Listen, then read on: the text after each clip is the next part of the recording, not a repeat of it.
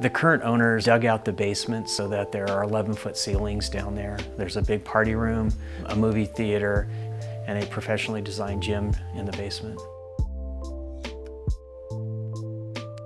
When I was a little kid, growing up here in Denver, we used to drive by this house all the time.